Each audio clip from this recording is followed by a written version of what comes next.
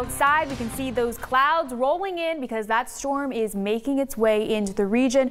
We're tracking this system that is to the north of us, should be making its way into the county later on this afternoon and bringing those scattered showers across the county. This is at 5 p.m. We're looking at that rain hitting Lake Isabella as well as areas of the valley, and scattered showers will persist headed into the evening as well.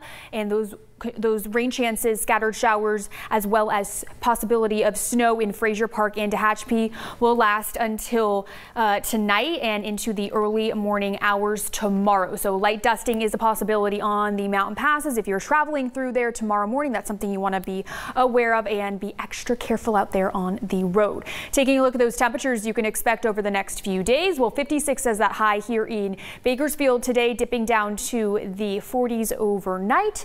Tomorrow, some lingering chances of rain, but it's looking like things will clear up for good on Monday with a possibility of fog, with those temperatures remain in those 50s.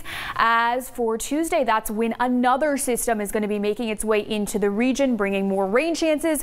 50% chance of rain on Wednesday, and those temperatures dipping back down to those upper 50s. 60s return on Thursday for the Christmas parade. Things will clear up completely by Friday. And in the Kern River Valley, a high of 50, dipping down to the 30s overnight.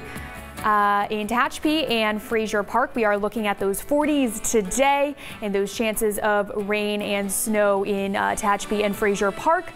Then on Tuesday, those rain chances return, and those temperatures are in those 50s and 40s for the end of your week. Lows dipping down to the 20s. I'll have more details and a final look at your weather after the break.